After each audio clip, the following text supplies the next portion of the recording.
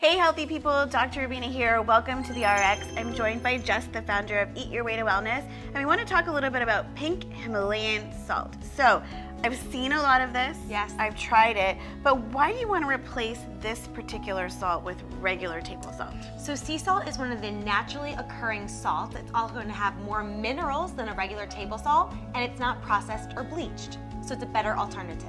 Okay, and so do we have to worry about, intake of sodium with this product as well? You always want to worry about intake of sodium, but this is going to have a little bit less sodium. So if your doctors put you on a restriction, keep that in mind, certainly. But you can use less of this and still have a saltier taste, I think. Okay, so it will give you that salty craving. Definitely, it will definitely soothe the salty tooth. And then how much of it do you want to add into meals? Like let's say you're working with chicken or meats.